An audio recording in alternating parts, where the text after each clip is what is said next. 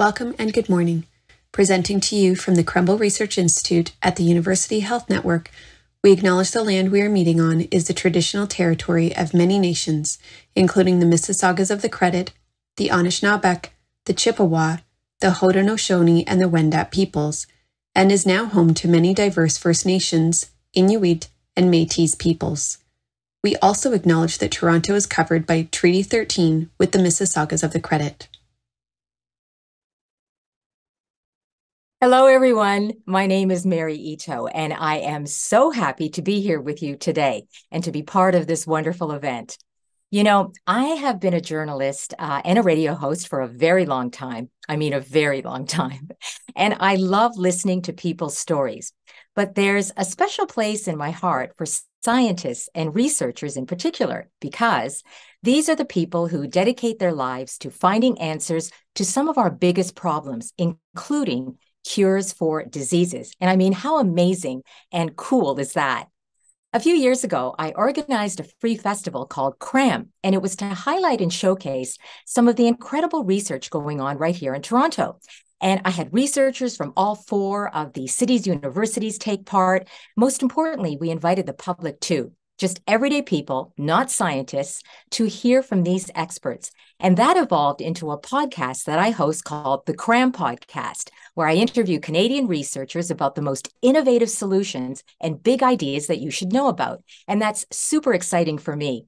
And I do this because I truly believe that if we all better understand and support the science that's happening in our cities and in our communities, that's going to make the world a better place. And maybe after today, you might be inspired to become a scientist as well. So this is why I love being a part of this celebration, because we don't often get to hear from scientists themselves about their personal stories as well, how they got to where they are, some of the challenges and accomplishments along the way, and to be honest, about how fun it is being a scientist. Truly. You don't believe me? Well, let's watch this video. I love being a scientist. I get to read about, think about, and do things that I enjoy and get to problem solve. You have like all these different clues and you're like building a puzzle, and then you take a step back and look at the bigger picture and all of a sudden it makes sense. Science is amazing because you get to think about solutions to problems that affect almost everyone in some way. I got into science because I wanted to help people, and that's exactly what I'm doing. Science needs everyone. The most passionate, the most curious, and the most ambitious people are of all genders. No matter where we're from, what we look like, and how old we are, innovation needs each and every single one of us. Events like this one are so important because we need to get the word out to young people, and girls in particular, that being a scientist is literally one of the greatest jobs in the world. My career has taken me all over the world. It's really a joy to work in this kind of field that allows for that sort of discovery. If you have a big idea, just go for the big idea. Even if you're scared, just do it. I'm just here to remind you what I know deep down you probably already know, which is you work hard and you dream big, anything is possible.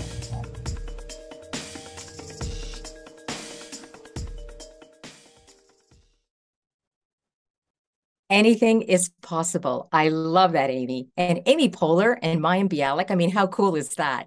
Okay, let's talk about why we're here today. February the 11th is the United Nations official day to recognize and address gender inequality in the science, technology, engineering, and math fields, which is also known as STEM. They designated this day because women are still vastly underrepresented in STEM fields, particularly in engineering, computer science, and biomedical research. So the UN's goal, and ours today, is to encourage as many people as possible to consider a career in science, including people of all genders, backgrounds, and affiliations. Diversity is key. Bringing together people from different backgrounds with a variety of experiences and perspectives is what's going to lead to new discoveries. And that's what we want, right? So we've got a lot of exciting stuff in store for you today. First up, you're going to hear from 3 amazing scientists who work right here at the Krembil Research Institute in the areas of brain, vision, and arthritis research. And they're each going to tell you what they're working on and about their path to becoming a scientist. Then, after the presentations, we're going to have a panel discussion and a Q&A, and the speakers are going to answer some questions that were submitted from some of you. And we even had, get this, a class email from South Africa. So we're super excited about addressing that. So if you're ready, I'm excited. Let's get started. Our first speaker is Dr. Karen Davis. She's a senior scientist with the Krembil Brain Institute at UHN. Dr. Davis studies chronic pain and the brain. And she also happens to be an avid hockey fan. Here's her story. Hi, my name is Karen Davis. I'm a senior scientist at the Krembil Brain Institute. I study pain and the brain. Becoming a scientist was something that was in the back of my mind from an early age. It was a very kind of pivotal moment for me that I had a great biology teacher in high school, and he used to always like to tell us what was happening in the research world and big discoveries. And one day he told us that the discovery had been made about something called endorphins and the body's own internal opiate receptors. And actually the people who discovered this won a Nobel Prize. At the time, actually, in that biology class, we were studying the brain and we did brain dissections. And so that really got me thinking about how the brain controls things, and in a good way, and sometimes it can go wrong in a bad way, leading to all sorts of diseases. And so I was quite intrigued by that. I learned how to skate and to play hockey when I was in my mid-30s. I had a friend who was a really good hockey player who said to me one day, "You should be skating and playing," and she couldn't teach me. She said, "You need professional help." So I enrolled in some classes with 5-year-olds, and then I started to play. I've had many hockey injuries over the years, for sure. I fall all the time. What captured my interest initially was that somehow you might be able to control dealing with pain in a period of time on your own through what's in your brain. And it was also fascinating to me that everybody experiences pain differently. Those are the things that kind of really motivated me to try to understand, why do we have this issue? I love being a scientist for a variety of reasons. One is I get to read about, think about, and do things about stuff that's really fun and that I enjoy. And I often give the analogy that being a scientist is like playing academic baseball. If you're a hitter, if you succeed only 30% of the time, you're a superstar. If you have a batting average of 300, you're like a superstar. It means you fail 70% of the time. And it's kind of like that in science, that you can fail a lot and still be a superstar and still make a huge contribution to science. So it's really a joy to work in this kind of field that allows for that sort of discovery. Well, my mother and grandmother have had a huge impact on me. My mother's still alive. She's 92. She's amazing, and she's still sharp. And my grandmother passed away when I was 16, but I had a very close relationship with her. They were very strong women and were very bright. They were very impactful in their encouragement of me and support of me to do what I wanted to do, what I liked to do. I created an entry scholarship to somebody, a girl who's first generation in their family, to go study at the University of Toronto in the Faculty of Engineering. I also created it to honor my grandmother and mother, who didn't have opportunities to go to university, but were extremely bright and engaged women. My message to each and every one of you really is you can do it. You need an interest and you need passion. Follow your dreams.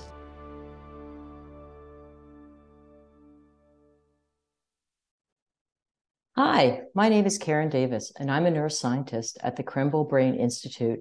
I'm so happy to be here today to tell you about my work. I study the brain to understand pain, why we have it, and hopefully one day how to stop chronic pain. Now, you probably recognize Lady Gaga, who's talked about her struggles with chronic pain. But in this photo, she doesn't really look like she's in pain. I think she looks pretty happy. Now, you may know some people in your life who also hide how they are really feeling. So you don't always know if somebody is in pain unless they tell you, because you can't actually see pain. That's the focus of my work, to understand pain. Now, as you heard in the video, I'm a big sports fan, particularly hockey. And years ago, I started to wonder why different people feel and cope with pain differently, especially when they have something important to focus on, like scoring a goal, or reading, studying, doing chores, or just doing something fun. Do you ever watch a game and your favorite player gets tripped or poked or checked, but just gets up and skates away?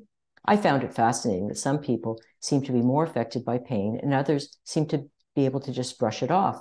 And that's why I decided to study the brain in people who have pain. Now, pain, particularly chronic pain, can be hard to treat, and we have to depend on what a person is telling us about what they're feeling. So what I'm trying to work on is to understand how the brain is organized and how it works. There are some brain systems for pain that are similar in everybody, but they work a little bit differently for each of us. These differences are really important because if we can understand what makes us all a little bit different, we can find a way to treat pain that best suits each person's brain. Maybe different types of drugs, surgery that work on different parts of the brain, or other types of treatment. In my lab, we study the brain using two large pieces of equipment called scanners. The one showing here is called an MRI, or magnetic resonance imaging scanner. And we use it to look at what the brain looks like and how it functions. Now we use another type of scanner shown here, which is called a MEG, or magnetic encephalography scanner. And this measures brain activity 1,000 times a second. And this tells us how different parts of the brain work over time.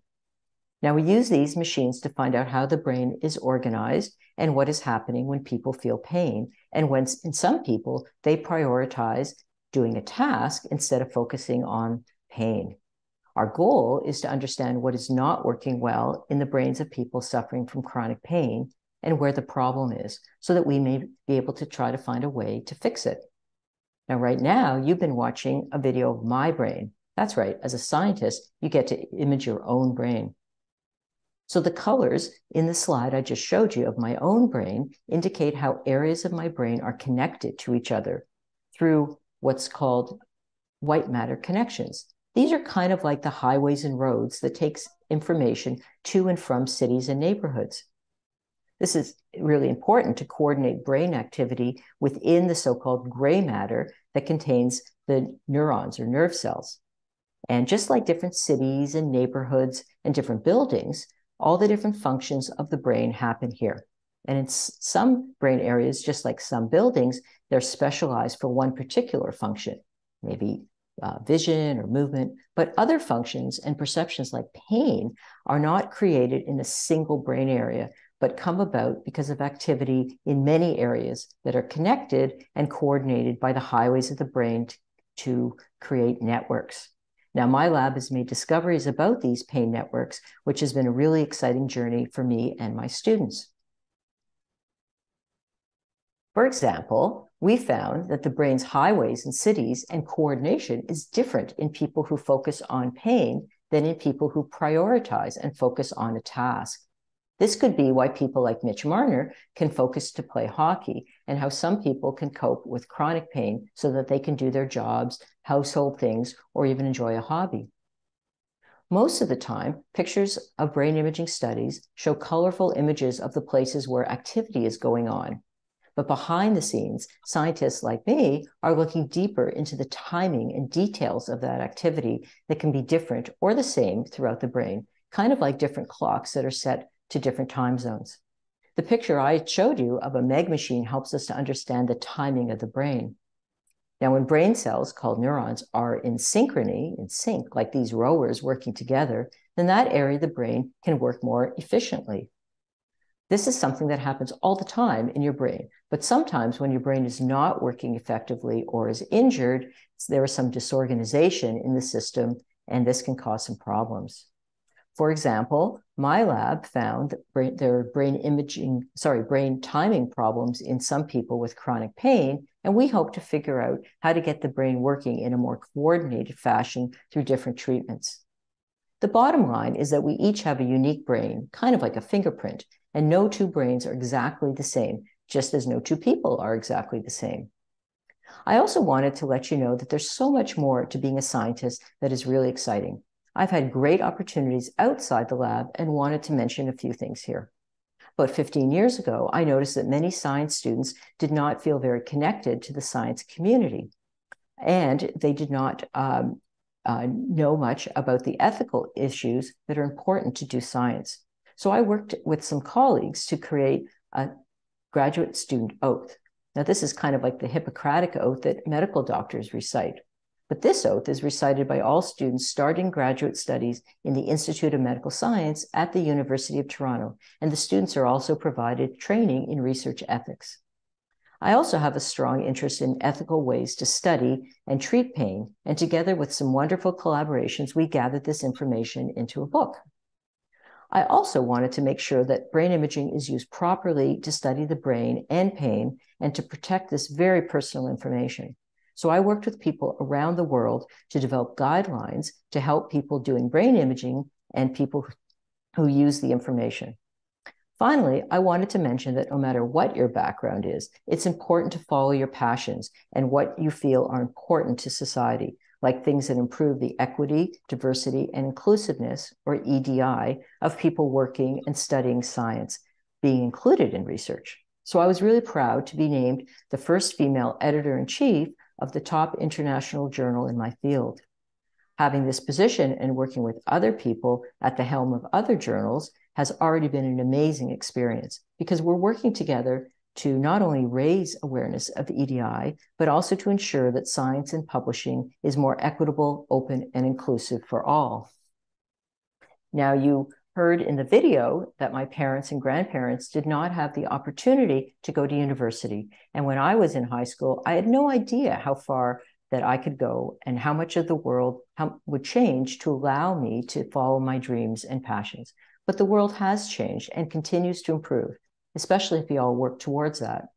I've traveled the world and met some really incredibly fascinating people. What I love most about science is how it's really changing for the better, to be more inclusive for people like me and others who previously could not follow their dreams. This is my partner, Susan. She's been with me throughout this journey and has been my support and cheerleader for 30 years. Hope you enjoyed hearing about my journey, and I encourage you to think about a career in science. Thank you.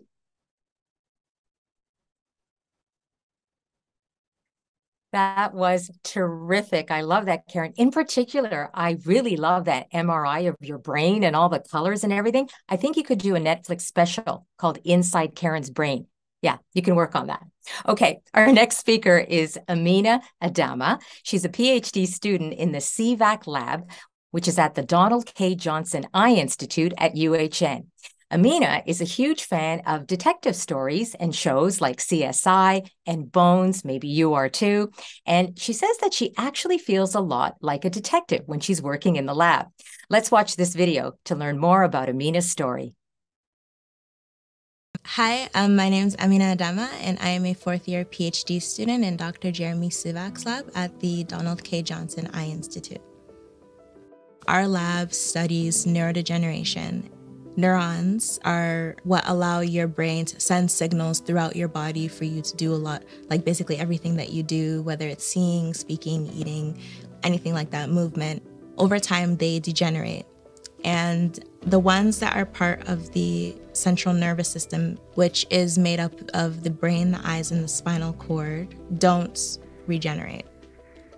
So a lot of research goes into, one, kind of looking into why they don't regenerate, and then two, solving the different diseases that happen because they don't regenerate. And glaucoma is one of those diseases. Currently, there's no cure for it. All you can do at this point is really kind of manage it to try to slow that progression to total blindness. Coming into the lab every morning, I set a goal in terms of an experiment that I want to complete. I'll open my lab notebook and write out, today I'm going to do XYZ. Maybe while you're running something or incubating cells or something like that, you'll just come out for an hour and then go get lunch and then go back in and finish. And then by the end of the day, you just kind of look at the data you've accumulated for the day. So it's a lot of patience, definitely. I'm originally from Ghana. Ghana is an equatorial country. It's very, very, very sunny over there. glaucoma is very prevalent in Ghana, basically. A lot of people have it. A lot of people get it. A lot of people in my family have it and get it. Part of what inspired me to study what I'm studying now in terms of glaucoma is tying it back to where I came from. It would make me feel very proud because being like a child of immigrants, my parents spent their entire life basically working for me and my siblings to be able to do what we're doing now. They say it all the time, like, you're living the dream of like the life that I wanted to live. So it would make me feel proud that I'm kind of like paying homage to my parents and my grandparents and everyone that came before me to allow me to be doing what I'm doing today. So what I would say to young students that are watching today is don't limit yourself. Just try not to think small and keep an open mind. And especially like being a girl, it can be hard to try to go into spaces like science and STEM because you think that, you know, like, I don't really see people that look like me doing this kind of thing. Am I even qualified to do it? And I would say that even if you're scared, just do it. If you have a big idea, just go for the big idea. As long as you are pursuing it and you make it known that you are pursuing it, the universe will help you find it.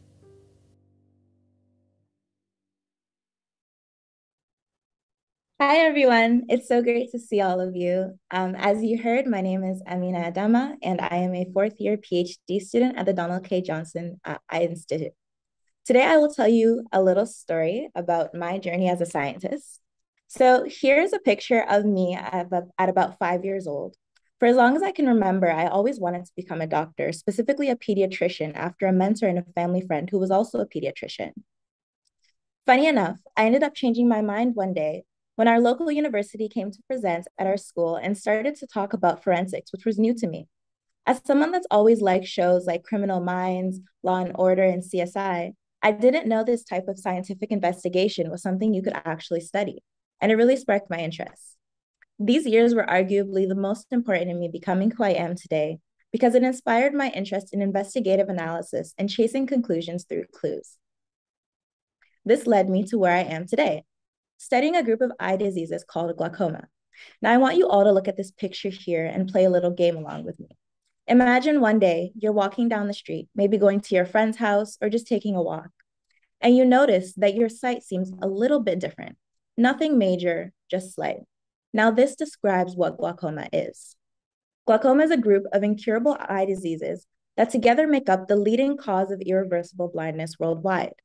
It starts so subtly that you may not even notice it. But a major clinical feature is a progression of tunnel vision that happens over time, little by little by little. Unfortunately, by the time it gets to this stage, it's too late, and the loss of vision cannot be restored. And if you imagine living daily life like this, you can see how only being able to see a small part of every beautiful picture in front of you would be really difficult. Now that's where scientists like me come in. So this is a diagram of the human eye, and this tissue outlined here at the back of the eye is your retina, and this is actually what's allowing you to see my presentation right now. Now, the exact cause of glaucoma is unclear, but what we do know is that a major part of the disease and what makes it worse is the loss of these cells right here. These little green cells are called retinal ganglion cells, or RGCs. RGCs are very important for your eyesight because they take in the visual information that comes into your eye from all of the other cell types in the retina, and they send it to your brain so that you can understand what you're looking at. RGCs are also neurons. And unfortunately, these types of neurons, once damaged and dead, cannot regenerate, like, for example, skin cells.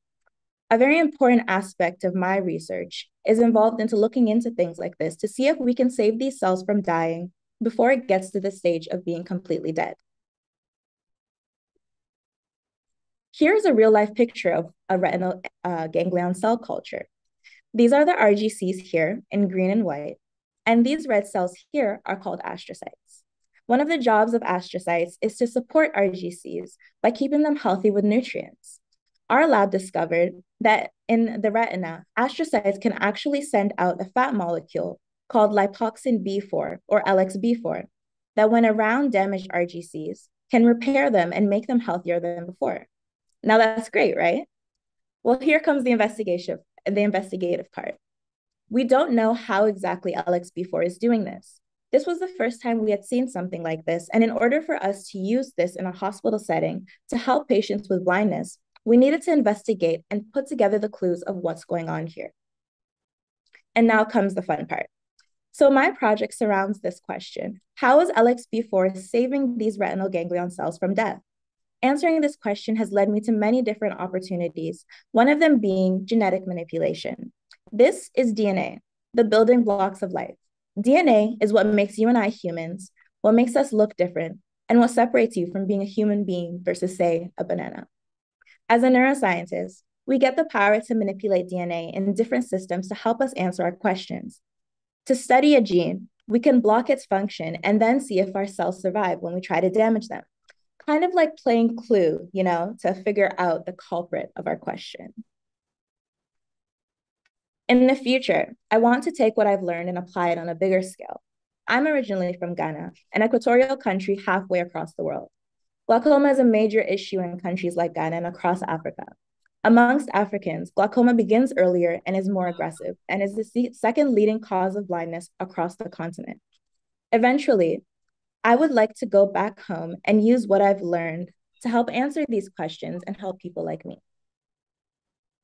It's interesting to look back now at the girl you see here. If you had told me back then that I'd become this person, traveling the world and talking about my research, I probably would have laughed, but yet here I am. The message I want to leave you all with today is that you should follow your interests. As an African kid, we're often told that the only careers that exist for us are being a doctor, a lawyer, or an engineer. Had I not followed my interest of investigative analysis and forensics, I probably wouldn't have been able to do such cool work today as a scientist. Take my story as an example and do the same for yourself. Ask yourself what really interests and motivates you, and follow that passion. Because if you follow that passion, it may just lead you to your destiny. Thank you. That was terrific, Amina. And you certainly get the Best Baby Picture Award for sure. And I was really touched about, your journey going from a child and then having an interest in glaucoma, eye research, and then to becoming the scientist you are today. So all the best with your career. Our final speaker this morning is Laura Passalent. She's a clinician, investigator, and advanced practice physiotherapist in the Schroeder Arthritis Institute at the UHN. Laura is also a world traveler, and you're going to hear all about her big adventures and her science journey. Take a look. Hi, I'm Laura Passalent. I'm an advanced practice physiotherapist working in rheumatology at the Schroeder Arthritis Institute. I think I always knew that I wanted to do something in the healthcare field. I bounced around between, should I go into medicine? Should I get into nursing? And my mother's like, well, why are you thinking these other things? Like, why don't you get into rehab? And so one thing led to another, and I ended up getting into the University of Toronto. So the ultimate goal for patients who are receiving physiotherapy is really to maximize their function and optimize their quality of life. And as a physiotherapist, you're there to guide them and to help them on that journey. I'd worked in many different areas within the hospital, but I felt that I needed more of a change, more of an adventure. So I ended up in Kiribati, which is a group of islands in the middle of the Pacific Ocean. And I ended up volunteering with an organization called Voluntary Services Overseas. Kiribati is made up of many islands. And even within the main island, there are still more rural areas where people couldn't access the services that were available at the central hospital. And so because of that, there was a big gap in terms of care.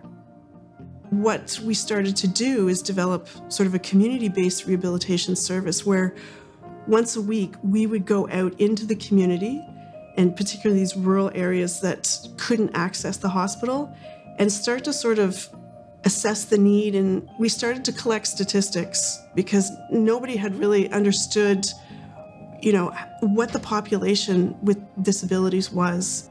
We were able to present this to the Ministry of Health to help advocate for this community and for people with disabilities living in Kiribati.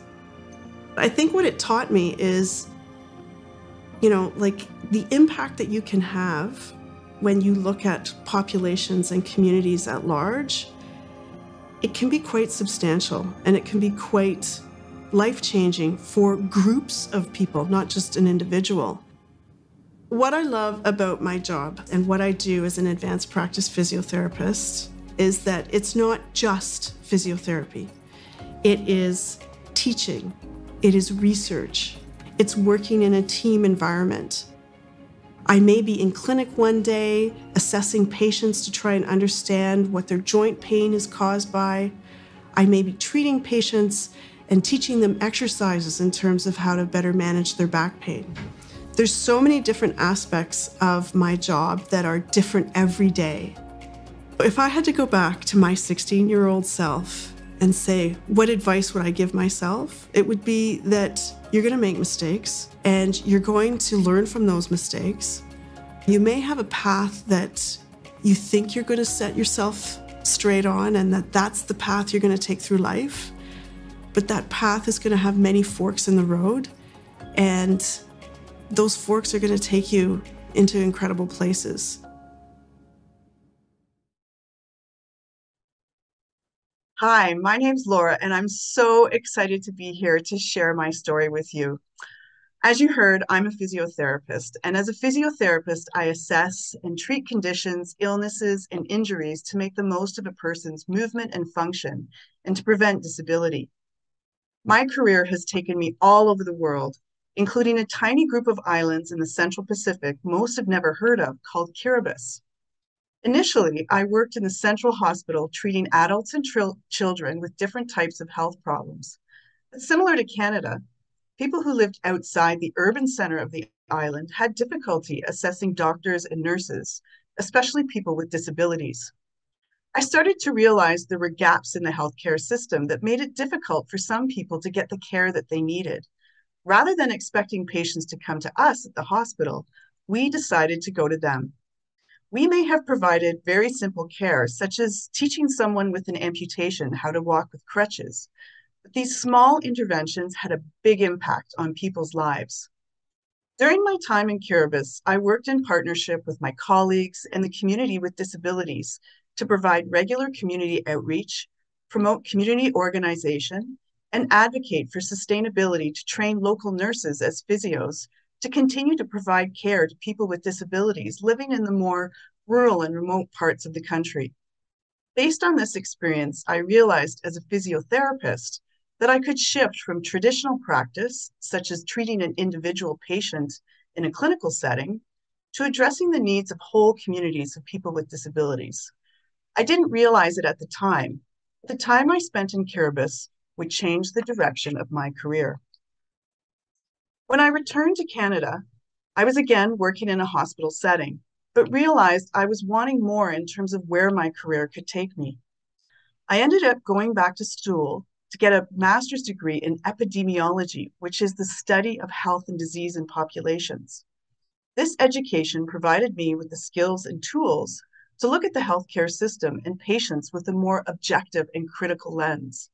I also gained additional physiotherapy training to allow me to work beyond my traditional skills as a physio.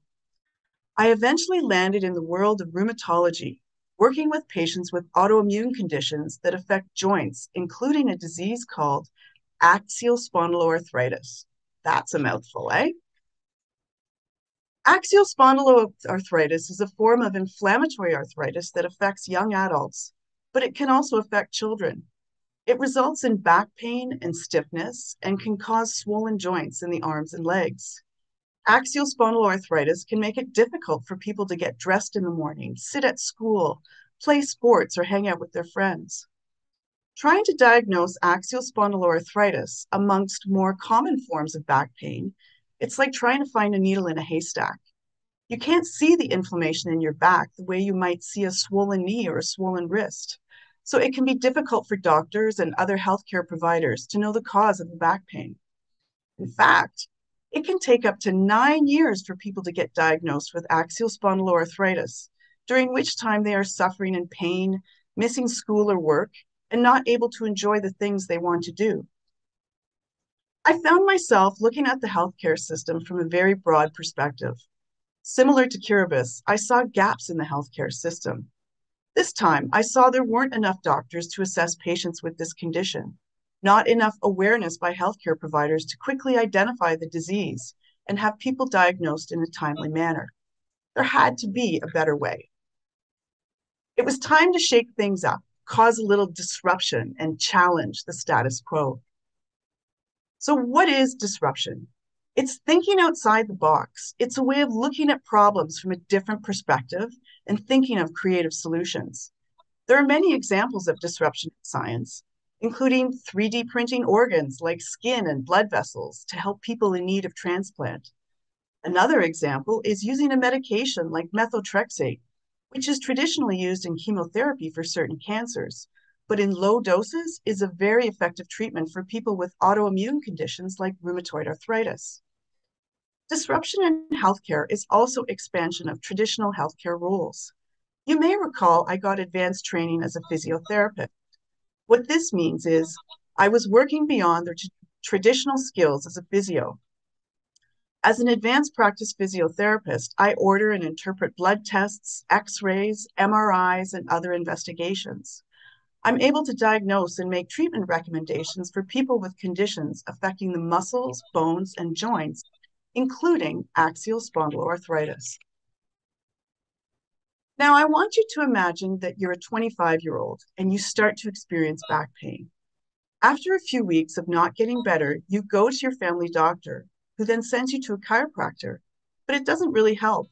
You have to stop playing hockey with your friends, and you go back to your doctor, who gives you medications that don't really take your pain away. You then get sent to a surgeon who says, you're not a surgical candidate. So now you have to take time off work because of your pain.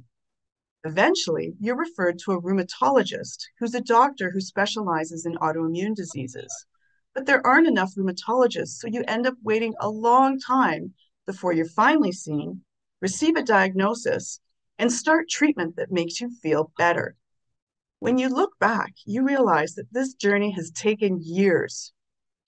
The question is, why is this happening, and how can we do it better? With my skills in epidemiology and advanced practice, along with my physician colleagues, we set out to create a new pathway to diagnose people with axial spondyloarthritis. We were able to see patients within 1 month of the time that they were referred, compared to the wait times of 6 months to 2 years to see a rheumatologist. We were also able to shorten time to diagnosis for people living with back pain from 9 years to 2 years. But how is this science? Looking at how the healthcare system works and how patients navigate the system is science. It's called health services research that studies how age, gender, where you live, what you do for a living affect how you access the right healthcare provider at the right time and in the right place. It studies the quality of healthcare, cost of healthcare, and how well the healthcare system helps people's health and well-being. My journey into science started on that little island in the middle of the Pacific Ocean, and I've been involved with health service research over the last 20 years. The moral of this story is disruption's not a bad thing. It's how we evolve. It's how we make change. It's how we discover new things. Look around you and do the science. Be creative, be bold, challenge the status quo, make friends and be part of the team and speak loudly, plan, develop, implement, evaluate, and do the science. Have those adventures. Open your heart and mind to new experience. Do the science. You never know where it will take you. Thanks for listening to my story. Thank you, Laura. What a terrific talk. And I just love how your world travels have inspired your research, I should say, and the scientist who you are today. So thanks again. I think all the talks we've heard have been fascinating and inspiring. It's wonderful that we can get a peek into these scientists' worlds and also brains. And I hope you think so too. Okay, now we have a very special message from Marcy Ian. She's the Minister for Women and Gender Equality and Youth, and she wanted to share a few words on this special day. So take it away, Marcy. Hi everyone, my name is Marcy Ian. I'm Canada's Minister for Women and Gender Equality and Youth and Member of Parliament for Toronto Centre. One of my absolute favorite parts of being Minister of Youth is being fortunate enough to travel across Canada to talk with incredible young people such as yourselves about the power of education and what it can do for your future. It opens the door for young and brilliant minds like yours to tackle some of the greatest challenges facing us today. And science is a powerful vehicle toward achieving this impactful goal. So, if I can leave you with one piece of advice, it's this. Follow your passion unapologetically. Seek and give mentorship wherever you can, because with that comes many invaluable lessons and resources. The power that comes from working hard and working together is limitless. You can do this. I believe in you. Thank you so much, Marcy. We'll certainly take those words to heart. Okay, it is time now for our Q&A. So Karen, Amina, Laura, you're going to join me back here on screen, and we're going to get right to those questions. Our first question is from Mrs. Ja Young Kim's grade 7 and 8 class, from Sir Samuel Steele Public School. Yay, thanks for joining us. And they want to know, what inspired all three of you to go into science specifically? You know, what drove your interest in science? So I'm wondering, Amina, if you'd like to start first. Yeah, sure. That's a really great question. I would say for me personally, what inspired me was the love of exploration. I was drawn to and especially in terms of what I'm currently studying, I was drawn to the field of glaucoma because I have such a close connection to it in terms of my personal life and family, and being able to work towards treatments for a disease that I see my loved ones suffering from makes my work really worthwhile. Okay, terrific. And Karen, what about you? Yeah, well, actually, when I was in junior high and high school, I was much more drawn to math than and even the early developments back then of computer programming than I was to science. I was actually really good at math, but I actually really disliked a lot of what was being taught and we had to do in biology class, because in those days we had dissections of things that I don't like very much, like worms and bugs and frogs. So, you know, I had to endure those science classes. But then when we got to studying the brain, that really engaged me, and that really drew me to go into science.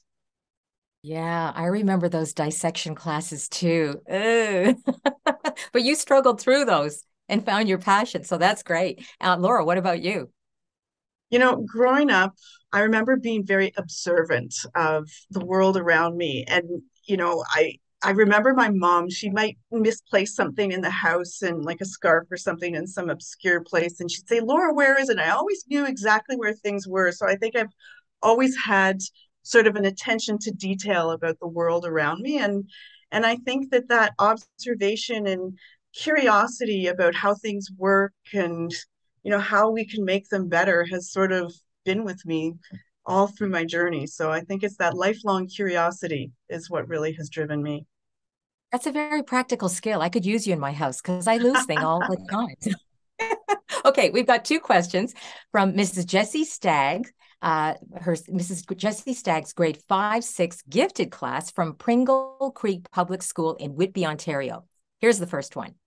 Technology and scientific advancements have moved very quickly over the past few decades, I'll say.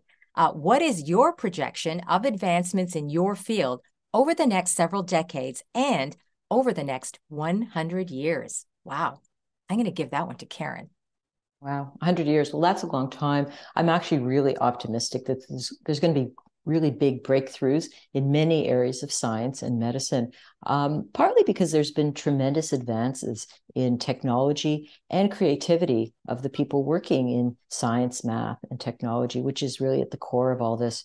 What I've already seen in neuroscience is that many diseases and disorders that we thought to have no known causes are now being understood because we have the tools to study the brain in ways that weren't possible when I was in high school. Another important change is the advancements that have allowed us to move from treating disease and in medicine from kind of a one-size-fits-all model where everybody gets the same treatment to something called personalized medicine, where a treatment is kind of tailored to something specific in that person. And this is already happening in cancer, and it's being developed in other areas to treat neurological conditions as well. Oh, that's wonderful that it's so hopeful and positive. Thanks very much, Karen. Okay, this question, my goodness, you have to be a little bit of a wizard of the future to answer this one. Do you think there will ever be a cure for physiological or physical disabilities that are currently incurable? Well, I got to give that one to Laura. Well, like Karen, I'm going to be an optimist, and I'm going to say yes. And I think that if we look back at how science has had a role in the prevention of disease and disability, I think we're in a good place. Like if we look back, the role of antibiotics over the last 100 years, it's been a game changer. Vaccines, if you think about their impact on diseases like polio, it's eradicated disability in that sense. Simple things, like ramps, for example, to allow people in wheelchairs to get into shops and stores and buildings. So I think if we look back, we certainly have a history of really changing the way people interact in the world. So if you were to ask me if there is to be a cure for all these different things that we encounter in a day-to-day, whether it's disease or disability, I would say yes, for sure. History has taught us that it's possible. Oh, fantastic. All right, thanks very much. And now we've got a question from Ms. Amanda's students from the Craig Kielburger Secondary School in Milton, Ontario. And they would like to know, aside from doing well in school, how should aspiring scientists prepare for their future if they're not yet certain what path they want to take?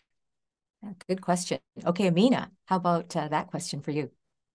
Yeah, that's a great question. I would say, at least personally from my experience, that you should just try to look for opportunities in your community and don't be afraid to ask around. Your parents, your family friends, your teachers, they're all different types of resources, and you never really know who they could know that could link to whatever it is that you're specifically interested. And also, when all else fails, you can always use the power of the internet. I mean, I came across my current program just trying to search online through a simple Google search. So you'd be really surprised what you'd find. Okay, thanks so much, Amina. Now, our next question comes to us all the way from the Innovation Hub in Bindura, Zimbabwe. And they ask, what strategies can the Innovation Hub introduce to improve the culture of innovation in Bindura? That's a very interesting question to me. So I hope you don't mind. I'm just going to share a couple of thoughts on that because over the years, I think I've interviewed hundreds and hundreds of scientists. And one thing, a couple of things that I notice. The first thing is that I think with a lot of them who are particularly innovative, they're very open-minded. Of course, they're curious, as Laura was saying earlier, but they're just open-minded and they may have a certain goal, a research goal that they have, but then sometimes they'll see something outside of that goal. It'll be accidental, but they'll realize, oh my goodness, like this is a discovery. So they're open-minded about that. And also they're willing to accept other points of views. So I'm really big on this whole multidisciplinary approach. And I don't know, maybe Karen, can you speak to any of that? Yeah, absolutely. And I think you're dead on correct about multidisciplinary approach, because what I've seen is that, innovation most often occurs when you connect ideas from one field to another. So for example, the brain imaging that I do and that I was talking to you about today, using an MRI or magnetic resonance imaging scanner, that hadn't been invented yet when I was in high school. Even in my early days in university, hadn't been invented. But it was interesting because there was a technology that we used in chemistry class called NMR, nuclear magnetic resonance. And that was used by chemists actually to figure out the chemical composition of something that they were studying, right? nothing to do with the brain, really. But then suddenly people used that technology and this idea to eventually create a machine that could produce pictures of the human body, right? So learning about different fields and connecting with and interacting with people in different fields is really important to drive innovation. I thought about this a lot over the years, and some time ago, I'd actually set up a program to kind of a social program to bring together engineers and brain surgeons and radiologists. Those are the doctors that look at X-rays and MRIs. And when I brought them together in a lot of social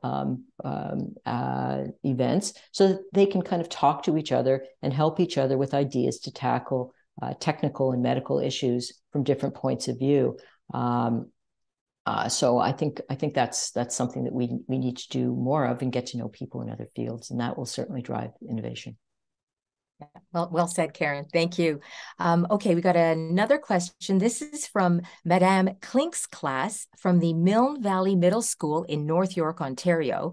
I think this is a great question, and I'm glad they brought it up, because sometimes the path to becoming a scientist isn't always smooth, right? So they're asking, what was the biggest challenge that you encountered as you worked to achieve your goal? Laura, let me start with you. So, yeah, we encounter challenges every day, and one that comes to mind is sometimes you're going to encounter skeptics. So people who maybe don't, they question what you do, or maybe they doubt what you do. And certainly I've had my encounter with skepticism along the way. And skepticism is good in a way, because it does challenge us in a good way to kind of think about what we're doing and how we're doing it. But along those lines, skepticism and skeptics, I think you need to balance it off with your champions, the people that support you and lift you and really encourage you on your pathway. And I think that's sort of the way to, deal with the skeptics in your life, by surrounding you with people that really believe in you. And so that for me it's my family, it's my parents, my siblings, my husband, and my children.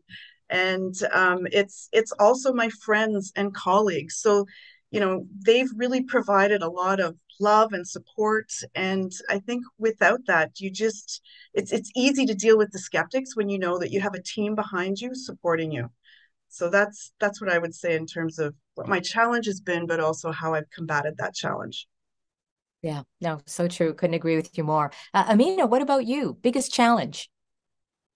In terms of my biggest challenge, especially being so early in my career, I think the biggest challenge I've probably come across would be maybe imposter syndrome.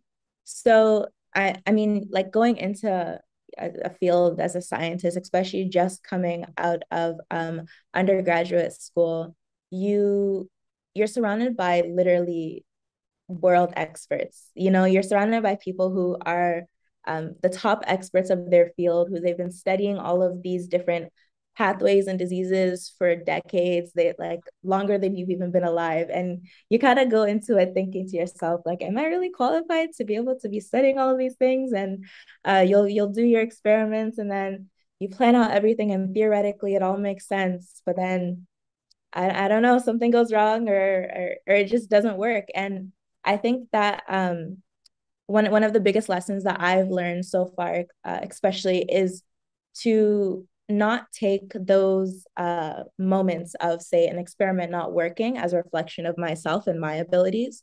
Science in itself is a very it's a very logical field, in the sense that you're constantly working and working and working as you get to different conclusions.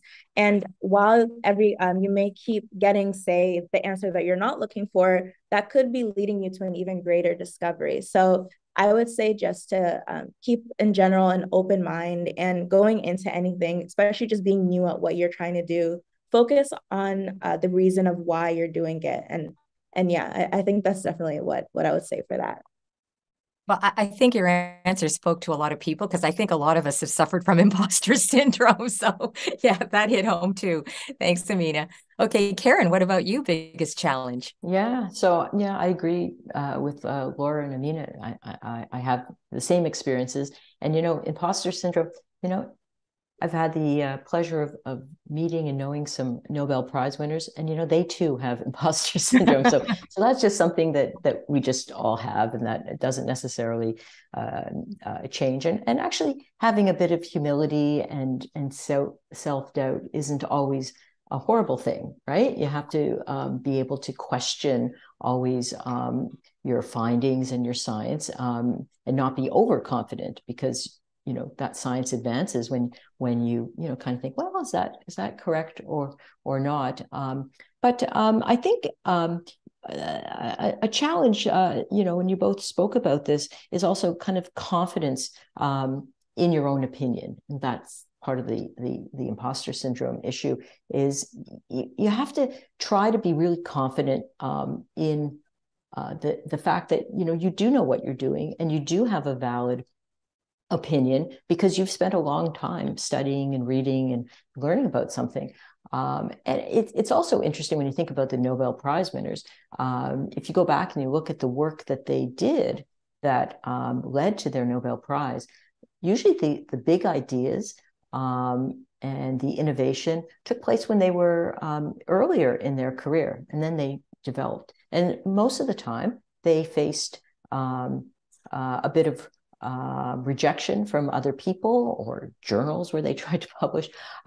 Even the people who created the mRNA technology that was used for the vaccine development for COVID-19 faced a lot of challenges early in their career, that people didn't think that this was something important or something innovative. So I think just to know that you have just as much creativity and value in your opinion as anybody else. Now, you should listen to other people, of course, and you can learn a lot. And constructive criticism really helps shape all of our ideas. But just to be confident in your opinion. But that has been a challenge. I think it's a challenge for me. It's usually a challenge for pretty much everybody in science. Yeah, no, that was terrific. Yeah, thanks so much for that thoughtful answer, Karen. Okay, that wraps up the questions from the classes. I wonder if all of you would be game to do a really fun, quick round of Would You Rather. Are you okay with that? Sure. We just sure. have Go for it. Sure. Yeah, because I think everybody watching would really enjoy that. So, all right, just a few seconds left. But Laura, would you rather take up knitting as a hobby or beekeeping? Definitely beekeeping. I think. Okay, why? So I think that beekeeping is probably one of my future goals that I want to do, maybe when I retire. But bees are fascinating. The hives, all the different roles that the bees have, and from the time that they're born to when they die, they go through all these different roles and duties within the hive. And the other thing that's cool about bees is that in the hive, all the workers, the queen, they're all female. And here we are, women and girls in science. How cooler could that be, eh? Absolutely. And also bees, they need our help because many are endangered, those species. So yeah, absolutely. Okay, love it. Karen, this is such a tough question for you.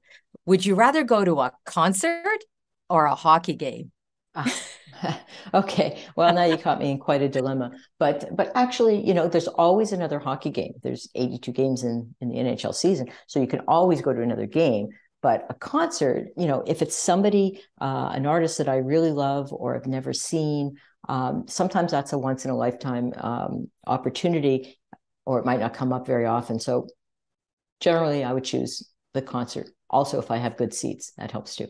Yeah, that's right. That's the clincher. Well reasoned. I like that. And finally, Amina, would you rather have a guest spot on Law and Order or Stranger Things? Oh, interesting. Yeah. As fun as it might be to kind of chase down creatures in the Upside Down, I think I'd have to go with Law and Order. Oh.